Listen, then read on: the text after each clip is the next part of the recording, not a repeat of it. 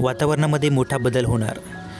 महाराष्ट्राच्या विविध भागांमध्ये जोरदार पावसाची शक्यता निर्माण होताना दिसत आहे। याचं महत्त्वाचं कारण म्हणजे महाराष्ट्राच्या तिन्ही बाजूंना लो प्रेशरचे पट्टे निर्माण होत आहे। आपण बघू शकता हैदराबाद जवळ बंगालच्या उपसागराच्या किनारपट्टीला हा एक लो प्रेशर रिडक कार्यरत आहे।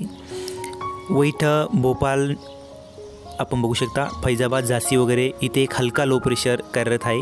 हा मागील 3-4 दिवसापासून कार्यरत होता, त्यामुळे विदर्भाच्या बहुतांश भागामध्ये चांगला पाऊस आपल्याला बघायला मिळालेला आहे, गोंदिया वगैरे या साईडच्या भागामध्ये। तर तिसरा जो लो प्रेशर आहे तो पाकिस्तानच्या आसपास आपल्याला बघायला मिळतोय, मुलतानच्या जवळ। तर याच्यामुळे मित्रांनो आपल्याला उत्तर महाराष्ट्राच्या काही भागामध्ये चांगली पावसाची शक्यता निर्माण होताना दिसत आहे। पुढील 3 दिवसामध्ये उत्तर महाराष्ट्राच्या काही भागामध्ये चांगला पाऊस आपल्याला बघायला मिळणार आहे, कारण की या ज्या लो प्रेशरची जी दिशा आहे ती अशी असणार आहे, मुलतानपासून सक्करपर्यंत हा लो प्रेशर येणार आहे। त्यामुळे पुढील 3 दिवसामध्ये सर्वसाधारणपणे 26 तारखेच्या आसपास हा लो प्रेशर थोडासा महाराष्ट्राच्या जवळ येईल, सक्करच्या आसपास येईल। त्यामुळे उत्तर महाराष्ट्राच्या काही भागामध्ये आपल्याला चांगला पाऊस बघायला मिळणार आहे। चला तर थोडक्यात बघूया, थोडक्यात आढावा घेऊया महाराष्ट्राच्या कोणत्या भागामध्ये कसा पाऊस, कोणत्या भागामध्ये मुसळधार पाऊस आपल्याला बघायला मिळू शकतो। येत्या 24 तासामध्ये शेतकरी मित्रांनो फार काही जोरदार पावसाची शक्यता नाही, तुरळक ठिकाणी हलक्या ते मध्यम पावसाची शक्यता आहे।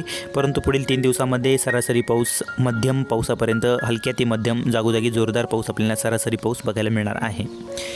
आपण बघू शकता नांदेड, हैदराबाद वगैरे हा जो पट्टा आहे, या पट्ट्यामध्ये चांगला पाऊस आपल्याला पुढील 3 दिवसामध्ये बघायला मिळणार आहे। येत्या 24 तासामध्ये हलक्या पावसाची शक्यता आहे। नाशिकच्या काही भागामध्ये येत्या 24 तासामध्ये हलका ते मध्यम पाऊस आपल्याला बघायला मिळणार आहे। एकंदरीत विचार करता मराठवाड्यात आपल्याला जागोजागी जोरदार पाऊस बघायला मिळेल। इकडे विदर्भातसुद्धा बहुतांश भागामध्ये चांगला पाऊस बघायला मिळणार आहे।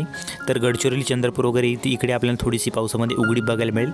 तर कोकण पट्ट्यामध्ये सर्वत्र आपल्याला जागोजागी जोरदार पाऊस, हलक्या ते मध्यम पावसाची शक्यता आहे। तर दक्षिण महाराष्ट्रामध्ये सोलापूर वगैरे, सांगली या साईडच्या काही भागामध्ये चांगला जागोजागी जोरदार पाऊस आपल्याला बघायला मिळेल। मध्य महाराष्ट्रामध्ये सुद्धा आपल्याला चांगल्या पावसाची शक्यता आहे, जागोजागी चांगला पाऊस बघायला मिळेल।